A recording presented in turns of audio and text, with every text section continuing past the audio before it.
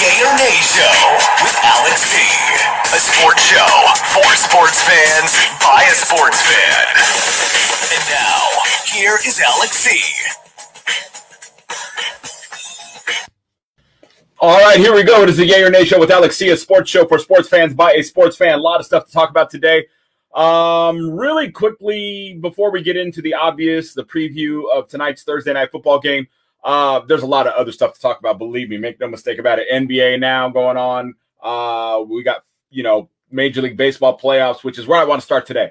And then we're going to talk a little NBA. Then we'll get into the Thursday night preview. But, it's amazing to me. Baseball's been great. I knew going into the playoffs, this was going to be one of the best playoffs in a long time for a variety of reasons. Number one, we're all looking forward to sports. We couldn't really enjoy it last year. No fans in the stands. I've said it about every sport there is. Football, basketball, baseball, it doesn't matter. No fans in the stands made it very difficult to watch. It was kind of cringy. It was hard to be focused and watch, especially when baseball put cardboard people in the stands. That looked like you were watching an episode of South Park. It was just bad. It was very bad. It was hard to watch. Let's be real. It is what it is. This year, fans in the stands, all the enthusiasm is back. All the excitement is back, and it's been great. So arguably, the Dodgers, one of the top three teams coming in the playoffs, because you had the Red Sox that were red hot. You had the St. Louis Cardinals that were red hot. And then you had the Dodgers, which, if I'm understanding correctly, had to win 15 in a row to make it into the playoffs. So they played great ball. And then, of course, they had, the one game where they had to go against San Francisco, which there's a big controversy in regards to the call of the strike. And you got a lot of people defending that, and that's probably a different discussion for another day, and I'm sure I'll have that another day, but I don't want to get in depth in that today because then I'll get lost and go down that rabbit hole, and the next thing you know, we won't have the discussion I'm trying to have. But Dodgers, easily one of the top three teams in regards to being the hottest going into the last 30 days of the season. They came in, they've played really tight. I've been watching all these games, and it's been hard. I've been toggling between all these baseball games, watching football, now watching basketball, but basketball just got in, but toggling between baseball and football, and it's been hard to watch all these games, but I've been watching as many as I can. But one of the things that I've noticed about the Dodgers, they've been playing tight.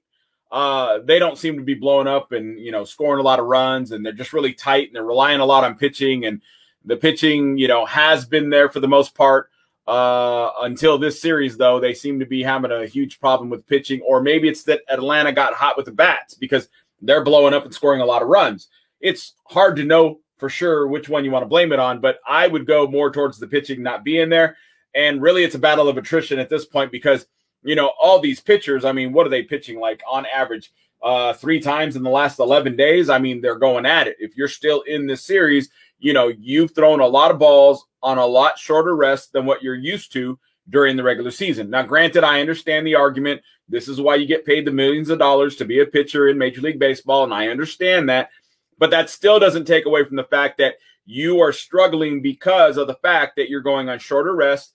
The pressure is a lot higher, and the bats are swinging for the fences like crazy because everybody wants to be the hero and everyone wants to put one out of the park because they want to hurry up and try and put their opponent away as quick as possible, which makes perfect sense. And again, when I look at the Dodgers, when I look at all the games they've played, they've been tight. I haven't seen them blow up and explode. They've had a lot of, ninth inning wins and losses. It's just the reality of what we've been looking at. A lot of ninth inning wins and losses for the Dodgers. Atlanta's kind of, hit and miss. They're kind of hot and cold, consistent on defense, pretty consistent on pitching. And obviously, they wouldn't be in a position where they're up 3-1 if they weren't being a little more consistent pitching wise than the Dodgers. But if I had to break it down, is it the pitching or is it the hitting for Atlanta? I'd honestly say it's a combination of both. It's the offense really that's letting the pitchers pitch a lot looser than what the Dodgers are dealing with because in my opinion, and again, this is my opinion, I'm not an insider, I'm a sports fan doing a sports show for sports fans. I got to continue to always say that. But the thing is that I think the Dodgers have the better pitching staff, but they're getting out-pitched because the best offense is the one that's dictating what's going to happen on defense, meaning because of Atlanta's offense, they're making it easier on the defense for the Braves because the pitching is able to be more loose. more relaxed. Dodgers feeling the pressure, especially now going into today's game, which, again, I'm waiting to see. I'm going to watch that, and then I'm going to toggle into the Thursday night game as I can, go back and forth between the two. But I think tonight's game, I know that Vegas has the Dodgers basically winning tonight's game. I don't know that I agree with that, in all honesty. I think Atlanta, even though they're in L.A., I think they put the Dodgers away. I think the fans are going to have their hands on top of their heads at the end of this game. I think the Dodgers are going to be sitting in their home dugout, bummed out, staring and watching the celebration that the Braves are putting on as they get ready to move on to the World Series. I honestly think that's what's going to happen. Again, because the Braves bats have come alive and they are doing it. They're getting it done. And again, it's allowing their pitching staff to be relaxed. You can easily tell when you look on the pitching mound that the Braves are more relaxed than the Dodgers. And again, it's because the bats for the Dodgers have never really come into play. Throughout this entire playoffs, the bats for the Dodgers have never really come out to play. And that has been the downfall. So the pitchers have pitched tight because they're feeling the pressure of the fact that their offense isn't scoring, which means it's on the shoulders of the pitcher to keep the Braves from scoring. And when they don't, or when they got base hits and they got consecutive hits, or the Braves hit a home run, it just makes the pitcher that much more tight, which explains why you have all these pitching changes for the Dodgers. So I think you're going to see a lot more pitching changes for the Dodgers tonight. I know that I believe, if I understood correctly, tonight is a bullpen game for the Dodgers. Last night was a bullpen game for the Braves, which, by the way, the Dodgers realistically should have been able to take advantage of that fact. The fact that it was a bullpen day for the Braves means that realistically the offense for the Dodgers, if nothing else, should have been able to explode at least for that one game, and it didn't happen. It's because they're playing tight. I think the pressure's there. I think the fact that they are the reigning defending champions is there. I think the fact that, you know, they're looking at trying to be repeat champions. And let's face it, there really is no such thing as repeat champions in any sport. Football, basketball, baseball, doesn't matter. Being a repeat champion is one of the most difficult things in professional sports to do. Dodgers obviously aren't going to get it done this year, and I think they're out after tonight. Red Sox, we'll talk about them tomorrow. I was going to talk a little bit about them today, but I don't want to run out of time in regards to everything that I got going on. I've went over time on a few of the past shows that I've recently done. So, again, I know Vegas has Dodgers picked as being the winner for tonight. I think it's over. I think the Braves are celebrating, and I think the Braves are on their way to the World Series. I honestly think that's what's going to happen.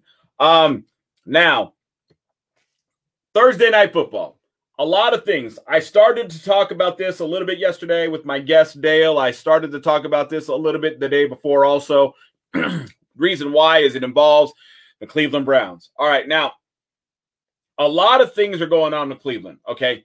I know I have said the unpopular thing that it's time for Cleveland fans to go back to being Cleveland fans with their, you know, bags over their heads in the stands. It's time to do it again.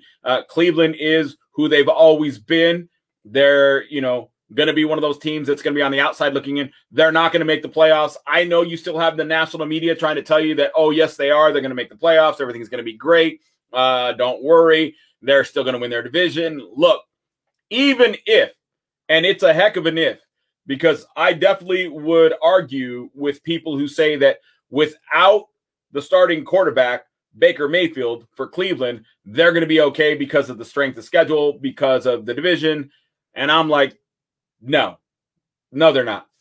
No, they're not going to be okay because of the strength of the schedule and because of their division. That doesn't even make sense to me when you really think about it, because how can you tell me that Cleveland's going to be okay when they're going against Cincinnati, Baltimore, and Pittsburgh? And there was a national guy today trying to say that, oh, don't worry, they're going to be fine, everything's good. Look, just Baltimore alone is enough to say Cleveland is done. Why? Because Baltimore is going to win the division. And then there seems to be a little bit of resurgence with the Pittsburgh Steelers. Now, I don't think Pittsburgh's going to be a threat to anybody, but they're definitely playing better ball than Cleveland is. And let's not forget the team that's playing better than Pittsburgh and Cleveland combined, and that's the Cincinnati Bengals with Joe Burrow. And the point is, because there's a lot of tendrils off this game tonight and off this team in the Cleveland Browns, Baker Mayfield's playing for a contract. A lot of people are talking about, do you think ownership's made up their mind yet? And you got other people that are saying, well, this is what he's worth now. They are going to give him an extension. They're going to give him $150 million. They're definitely not going to give him the $250 or whatever he thinks he's going to be able to get, because he's not playing up to par for that. Right now, he's worth about $150. And if he wins the AFC Championship and goes to the Super Bowl, then he'll be worth the $250, and it'll be a different discussion. First of all, again, these are guys that do this for a living. What makes you think Cleveland has a shot at going to the AFC Championship? What makes you think Cleveland has a shot at going to the Super Bowl? What makes you think Cleveland has a shot to make a deep run in the playoffs to begin with? Have you not watched any Cleveland Brown games? Do you professional guys really not watch the sports that you talk about on a daily basis and get paid to analyze on a daily basis?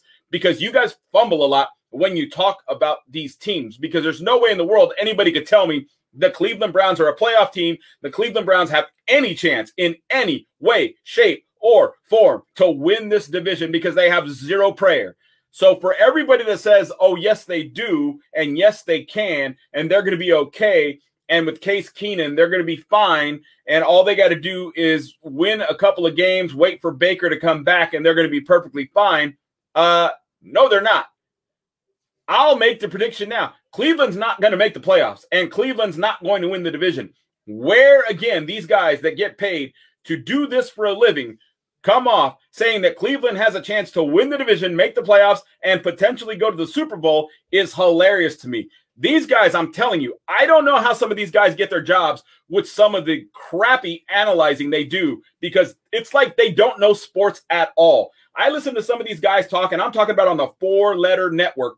I listen to some of these guys talk, and I'm like, your daddy must have worked for the network, and that's how you got the job, because you know absolutely zero about sports. Because anybody, and I don't care if you're a former player saying this, and I have heard some former players say this, I don't care if you're a former player, if you say that the Cleveland Browns have a shot at winning the division, going to the Super Bowl, and they're perfectly fine where they are right now, they don't need to hit the panic button, then you don't know anything about football. Or at least, if nothing else, you lost a lot of credibility talking about football, saying that Cleveland Browns got a shot at the division, got a shot at making the playoffs, and got a shot at making a run deep into the playoffs going to the Super Bowl. That is the biggest joke and the worst analysis of a team that you could possibly make. That is absolutely absurd to make that statement. Again, I don't know how some of these people got their jobs. I guess their daddy works for the network or something, because it makes no sense at all how these guys can be talking about football and yet they know nothing about football. Absolutely amazing to me. I hear this on a daily basis. They should be embarrassed. And the thing is, nobody ever calls them out on it. I call them out on it because, again, I'm telling you differently, and I'm telling you from the eye test. I'm telling you from what I think and what I watch and what I actually see. Again, I'm not convinced these guys watch sports. I think they listen to what other people say and they repeat it, or maybe they watch highlights on YouTube and then they just turn around and go off of what they see on YouTube highlights. But I don't think they actually watch sports, because if they did, they would see, even with a healthy Baker Mayfield, this Cleveland Browns team has been on the decline since the season started. For all of the preseason hype, for all of the stuff that everybody has said about Cleveland, about how they're going to be a threat, how it's going to be them and Buffalo, and then they are going to be the ones that everybody else in the AFC is going to have to worry about. They didn't even bring up Baltimore. Wasn't I the one who brought up Baltimore all offseason long? Wasn't I the one that said that Baltimore was the one who quietly made all the right moves? And look at, even with all the injuries that the Ravens have taken, they are still destroying everybody. They still cannot be stopped. They are still offensively putting a lot of points on the boards, and they are still, in my estimation, going to be the ones to win the AFC North, not the Cleveland Browns. Absolutely absurd for these national guys to say that the Cleveland Browns got a shot at winning the AFC North. It is clearly, it is easily, and it's safe to say, because again, Baltimore is probably one of those most banged up and injured teams in the NFL, and yet they are still winning games as if they are at full strength. Why? Because of Lamar Jackson and the excellent coaching that the Baltimore Ravens are enjoying. So it is easy and it is safe to say the Baltimore Ravens are going to win the AFC North. There is no doubt about that in my mind in any way, shape, or form. And again, to watch these guys on the four-letter network and listen to them make the huge mistake of saying the Cleveland Browns don't need – they need to not only hit the panic button, they need to hit the fire alarm. They don't need to fire the coach. They don't need to clean house, okay? What they need to do first and foremost, before they worry about anybody else on that roster, is they need to figure out who's going to be the starting quarterback, because it can't be Baker Mayfield moving forward after this season. If you want to leave him in for the remainder of the season, it's perfectly fine. Because, again, he's the best you have now. If you're talking about Baker Mayfield or Case Keenum, it's obviously going to be Baker Mayfield. But the thing about it is, keep in mind, even with Baker Mayfield in the lineup, you never had a shot. Never. And never, never, never, never is easy to say. You never had a shot of winning the AFC North. You do not have a shot at winning the AFC North. And it is easily and clearly the Baltimore Ravens are the best team in the AFC North. Cincinnati is, they're the second best, but it's not even close, really. I mean, Joe Burrow's coming into his own. Obviously, he's doing his thing. But keep in mind, Joe Burrow, they've got a lot of issues they got to fix, right? They got an offensive line that can't block. They've got a lot of question marks in regards to, what their offensive structure is. Joe Burrow doing a great job, but they seem to be slow. They seem to be having to do a lot of changes to their game plan throughout every game that they play. They seem to be slow to the start.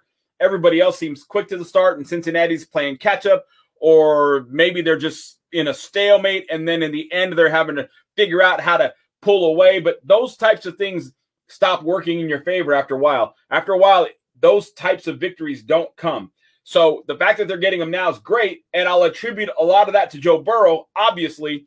And I don't have a problem with the coaching. I'm not saying the coaching is bad. I'm saying they have questions that they need to analyze and figure out. And I think they got problems on special teams. I definitely, without a doubt, think they got a problem on the offensive line, and they got problems on defense, because I don't think their defensive line has the ability to put pressure on anybody either. I think too many times their opponents have too much time to sit back, relax, find a wide open receiver. And again, the secondary's strong. They're a lot stronger than most secondaries in the NFL, and I like their secondary. But I'm not impressed with the offensive defensive lines, and I think the offensive line is a big problem. I mean, just to look at Joe Burrow and how many times you're picking him up off the ground. They can't block anybody. And if you blitz Cincinnati, it's your best defense. And Joe Burrow, because he's a rookie, the game's still too fast for him. And again, they're finding ways to win. They're making it happen, but it just seems like it's always taking the one big play for Cincinnati to be able to get the win. And sometimes you're just not going to be able to depend on that one big play. Sometimes it's going to be the other team getting that one big play. And that will be the Achilles heel and the downfall for the Cincinnati Bengals. So tonight's game, again, Case Keenum being the starting quarterback for Cleveland. I'll give the advantage to Cleveland. I think that they are going to win, because I have always said, and I believe everybody agrees with me now, once again, the national media joins the party. I'm first. They're second. Denver was no good. They beat unwinnable teams. I mean, teams that, haven't done anything and aren't going to do anything at all this season. And as soon as they started to play any kind of quality, Denver's lost every game. And this will be another where they're not necessarily playing quality, because, again, I don't call Cleveland quality, but Cleveland is a better caliber than the teams that Denver was victorious over. And I really don't even know if I believe in Denver's coaching. I think that for all the people, again, national media guys, once again, keep saying for years and years and years, at least the last 5 years, I've been listening to national media guys try and tell you how, on paper, the Denver Broncos have the best offense, the best defense, and they don't understand why they're not there making a run for the Super Bowl. But if Denver could figure out the one thing they need to figure out, the one thing that everybody believed that was stopping Denver from making a run for the Super Bowl, which was get a quarterback, that they would be fine. Now, Denver still hasn't got a quarterback, obviously. I would think most people would agree that they knew going into the season that they put a Band-Aid on a problem, but they didn't have the solution to the problem. So I think, everybody realizes that, they got a little excited for the 3-0 start, but, reality hit them quick. But again, I don't think anybody started screaming they found the solution to quarterbacking, even when Denver was 3-0 at the beginning of the season. So I'll give everybody credit for that. But the thing is for everybody who continues to say how Denver has the best defense and they consecutively over the past few years had the best defense and they've got the best offense, and the only thing they were ever missing was a quarterback. And if they could find a quarterback, then Denver would be someone to contend for the AFC and go to the Super Bowl. I have said all along, I've been saying this for years. I've been saying this since the inception of this show that I've been doing. That is not true. They do not have the best roster. I don't care if you're talking about on paper, obviously, or in person. They don't have the best defense. They don't even have a good defense. They're an average defense at best. They're not even really above average. They're just kind of a C average defense. And then when you look at the offense, I don't know what everybody thinks when they look at this offense that makes them say that Denver is only one elite quarterback away from being one of the most explosive offenses in the NFL. That's garbage. And I'll say this, and I said it 100 times, and I've been saying it since the inception of this podcast. The Achilles heel for the Denver Broncos is John Elway. John Elway is the Achilles heel for the Denver Broncos. The first thing, if Denver is serious about winning, if they're serious about making a meaningful change, is to get rid of John Elway. He can't pick a staff. He can't pick a roster. And he sure as heck can't pick a quarterback.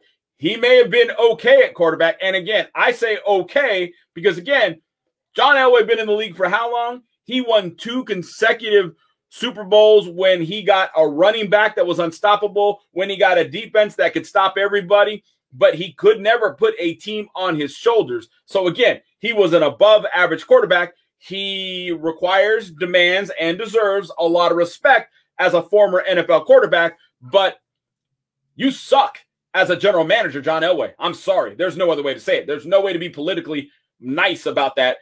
John Elway is not a good general manager.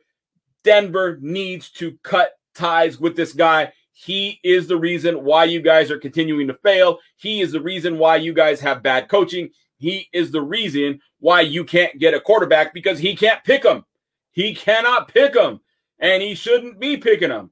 So it's a situation where I believe Denver, because of Elway, is a bad organization with, again, for whatever the reason, with a soft spot in the NFL national analysts' eyes that they want to continue to try and say how they've got this great defense, this great offense. All they're missing is a quarterback. They're just a quarterback away. No, they're not. No, they're not. You'll be able to see that tonight when Case Keenum, let me say the name one more time, Case Keenum. Why am I saying it twice? You have to say it twice because most people don't know who Case Keenum is. Unless you really followed college and unless you really followed the failure that is Case Keenum as a starting quarterback, nobody knows who Case Keenum is. And yet you're going to hear his name a lot tonight when he's running up and down the field with the Cleveland Browns as they put it to the Denver Broncos, because that's what's going to happen against that supposed alleged great defense of the Denver Broncos.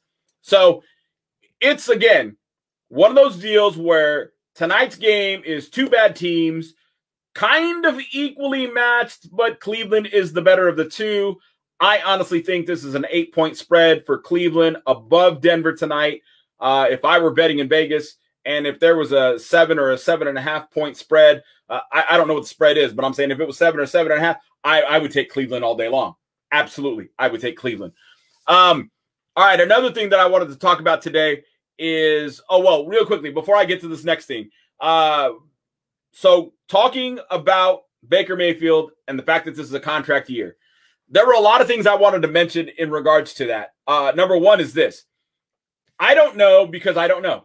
I will never be like these national guys and claim that, I'm inside somebody's head and I know what they're thinking, I know what they're feeling, because I don't. And I will never be presumptuous like that. But what I will say is it's a contract year. We know traditionally when somebody's in a contract year, there's a lot of pressure.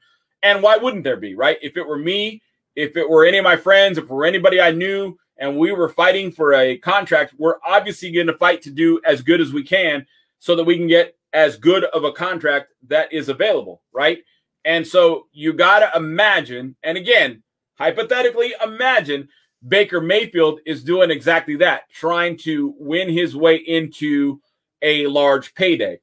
And there's a lot of people, because I was talking about this earlier before I went off on my little rabbit hole there, there's a lot of people that believe that the ownership and the general managers have made up their mind in regards to Baker Mayfield. Again, there are certain people that have said they decided they're going to move off of him. And there are other people that said they've decided that they'll offer him something. But again, it's going to be in the neighborhood of 150, not the 250 he's looking for. I would say this, though, because I'm not talking about money. What I'm talking about is Baker has a lot of pressure on him. And I don't know if the pressure is what's affecting him this year, because there is obviously a difference between years past and the way he's performing this year, right? Realistically, there's a huge difference. You can see it. He's regressing. He's going backwards. And he's not able to get one of the best premier receivers in Odell Beckham Jr. the ball. And like that right there in itself tells you there's a problem. Now, the question is, again, this is what I mean by there's so many tendrils to this. Is the problem that he can't communicate well with Odell Beckham? Is Odell Beckham that difficult of a player to play with? Is it that he has better harmony with the other receivers and not OBJ? Is it that OBJ has been injured and that playing through his injury has made it to where it's been hard for them to get in harmony? Because, again, Odell Beckham has been doing a lot of rehab and trying to basically do what it takes to stay on the field, and he's had a hard time doing that this year. And so because of that, Baker's relying on the other receivers instead of Odell. That way, if Odell goes back down, that he won't have to suffer in his performance because Odell's not there for him. See, there's a lot of tendrils here. There's a lot of things that go hand in hand in regards to the performance of Baker Mayfield. Here's the thing. All those tendrils, even though you have all those question marks, the one thing, though, that nobody can deny is every quarterback and every great quarterback, let's word it that way, every great quarterback in the NFL has had those very issues, and yet they found a way to win and to get it done. Baker Mayfield has not. Again, I don't know whether it is because of the pressure of the contract year. I don't know. It could be. Some people crack under pressure. That's obvious. We've seen it a million times before. We all know some people crack under pressure. That's a fact. But I don't know, because I'm not in Baker Mayfield's camp. I don't speak to him. I don't know him personally. And again, I'm just a sports fan. I'm not an inside guy with inside information. But the only thing that I will say, the one thing that I should say is that Baker Mayfield, in my opinion, needs to figure it out, because if he does not, then you are definitely looking at a scenario where at the end of the season, he's either going to get the franchise tag or he's going to get told that they're not going to extend him. Either way, he's not exactly going to get what he wants. Although there are some who say that getting the franchise tag isn't necessarily a bad thing. But again, depends on how you look at it. Getting a franchise tag means they're putting a Band-Aid on a problem that they know exists, which means they're going to go search for their next quarterback. And that's obviously a position that Baker Mayfield doesn't want to be put in. So he needs to figure it out. Whatever the problem is, whether it's the pressure of the contract or whether he's got issues with his offensive coordinator or he doesn't have trust in Odell Beckham Jr. because he's been unhealthy and he hasn't been able to stay on the field consistently for him, so he's had to figure out how to work these other wide receivers on the roster. Whatever the issue is, it's not really going to be an excuse, because every great quarterback has faced these very problems. Look at Aaron Rodgers. His receiving core has always been pretty much subpar. Let's be real, subpar. Look at Russell Wilson. His receiving core has always been subpar. Russell Wilson makes some no-name people look good. Aaron Rodgers makes some no-name people look good. But when they leave Russell Wilson, when they leave Aaron Rodgers, you never hear from those guys again. Why? Because they were only good playing with that caliber of a quarterback. So these excuses ain't going to work for Baker Mayfield. He's going to have to figure it out. But the bottom line is, I'll say what I've been saying for a while, and I know I'm going to be saying this even when the season ends. It's time for the Cleveland Brown fans to go back to putting the brown bags on their heads because the Browns are who they've always been. I know it doesn't make me popular in saying that, but I'm sorry. It's a fact. There's no fixing the problems the Browns have. There's no way in heck that they have a shot at making the playoffs because they can't win their division. And there's no way with the way that they're playing, even with Baker Mayfield, that they can make their way into the wild card. There's just no way. All right, now the final thing I want to talk about today is one of the craziest things I said since all this stuff came out about Deshaun Watson, that everybody needs to stop talking about him. He shouldn't be considered to be put on a roster. Nobody should be looking at making any moves with him, not because I'm saying he's guilty, not because I'm saying that there is something absolutely wrong, because I don't know. And I'm not claiming to know, and I'm not going to speculate. But what I will say is, if you're talking about a guy who's that caliber of a quarterback but has that kind of baggage surrounding him, then you got to be realistic. If you pick him up, you don't know what the end result of this legal matter is going to be. And not only that, but how good is he going to be? Where's his head at? How do you know that he's all in on playing football? What makes you think he's going to be able to focus on playing football? And what makes you think, and this to me is the ultimate thing, what makes you think having Deshaun Watson on your roster isn't going to be nothing but a distraction? You're going to have players that don't want him, even if they don't tell Deshaun to his face. Let's be realistic. You're going to have players that don't want him. You're going to have fans that aren't going to like the idea either. You're pretty much alienating a huge fan base called females, which is the #1 fastest growing fan base in the NFL, which isn't really a good idea. There's probably going to be some sponsors that aren't going to want to sponsor you just because of the headache that Deshaun Watson brings to the team. Not to mention, when the circus comes to town with a higher volume of media that's going to be following you and constantly and consistently asking you Deshaun Watson questions, and you're trying to hide him from the media, you're going to be making it where he minimally speaks, and when he does, he's going to have a promo person with him at all times, and they're going to try and be the ones to arbitrate and answer all the questions so Deshaun doesn't have to, because most of the questions aren't going to be football related. While all that's going on, he's going to be nothing but a distraction. So as the Miami Dolphins, why would you make the stupid decision to potentially make a move to get Deshaun Watson to replace Tua? I get it. You're not in love with Tua. I'm not either. And I agree. You should move off of him. I absolutely agree. You should move off Tua. But to look desperate, to be desperate, to get Deshaun Watson, and then you don't know when that hammer is going to drop because of all the legalities, if it drops. But I'll say this, it looks like something's going to happen. I think something is going to happen. It is safe to say something is going to happen. And I don't think the NFL should allow this. I don't think any team should be allowed to have Deshaun Watson. It sucks because you haven't been proven guilty. I get that. I understand that. But at any other Fortune 500 company, if somebody had 22 sexual assault allegations against them, I'm pretty sure. I even got a friend of mine who got fired from a job in Detroit for something similar to this. So if you think that in a Fortune 500 company, that anybody who has 22, not just one, but 22 allegations against them, that they would allow that individual to come into the workplace and continue to work without the investigation and whatever's going to happen legally being completed, you're absolutely out of your mind. So if you can't do it in the regular 9-to-5 world, what makes the NFL so special that they can get away with doing what nobody else can do? That doesn't make any sense to me. So that's why I say this is a bad idea.